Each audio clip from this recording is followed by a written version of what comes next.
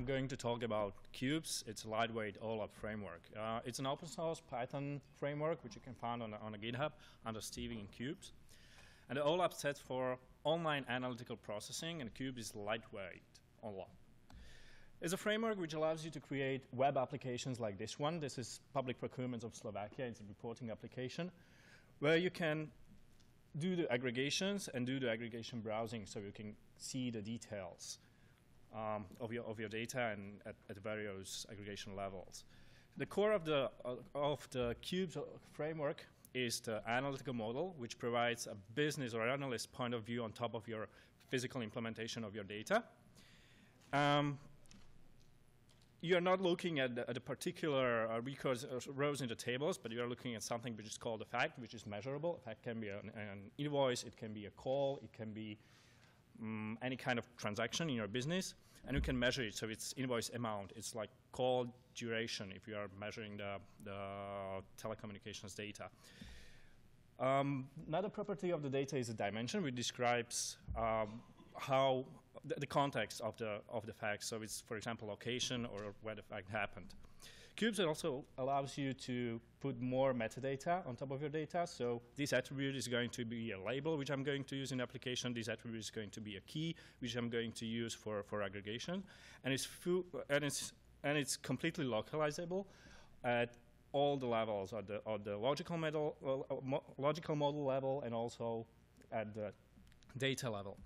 Another thing is aggregation browser. So this is the main object, which allows you to do, well, the aggregations, to aggregate the measures of your facts. So for example, here you have the aggregations of the contracts by particular segment. So it also allows you to get more details and more detail look on your data.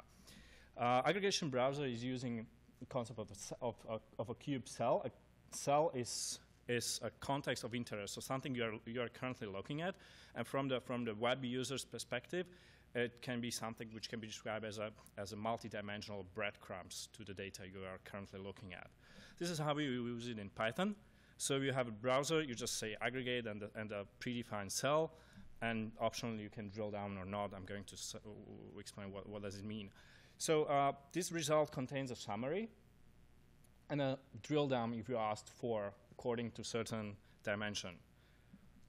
If you are just interested in a summary of your cell, you just do the browser aggregate and the cell, you get a summary. If you would like to see the details, you specify the dimension or more dimensions through which you would like to do the drill downs. You can also specify the level because dimensions can be hierarchical. So for example, for date, you can have a level at the year level, at month level, and the day level, and you can have even multiple kinds of dimensions. So for example, you can have date split by year, month, a day, or you can have year split by year, quarter, month, a day, or a year, week, and day. And this is called drill down. So I'm drilling down into data, so getting more details. Also, you can get really easily create a table such this.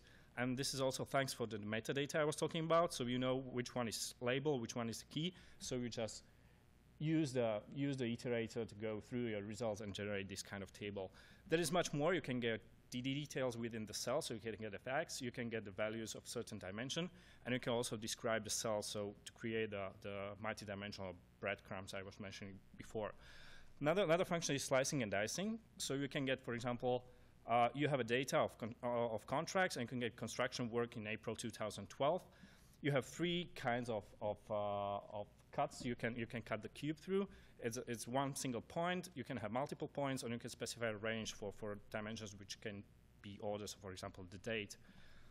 Another nice feature of cubes is implicit discovery of hierarchy. So if you already define the hierarchies in the model, and you are doing the drilling down, so you are just using it in the two examples at the bottom. You can see I'm using the same function, only aggregate, because the cubes knows that the next level, in this case, after the year, is the month. So I get the drill down by month. There is a currently implemented browser which supports SQL database. There was Mongo backend as well, but the support was dropped. And the data you have to have either in the star or snowflake schema. Star schema looks like this, so you have a fact table in the middle, and you have dimensions tables. Snowflake schema is just more decorated star schema, very simply said. It also works with generalized tables, so with really one big table. And there is also a HTTP server called Slicer, which allows you to provide OLAP functionality through HTTP, and it works through sending JSON queries. The future is I would like to get more formatters for the data visualizations and a JavaScript library, maybe more backends and variables you can compute. But I still would like to stay light, so it has to be a lightweight framework, not like full-featured OLAP framework. You can get the full presentation here. It's bit.ly/cubes-EP2012, so EP stands for EuroPython, and you can get more information here. Thanks.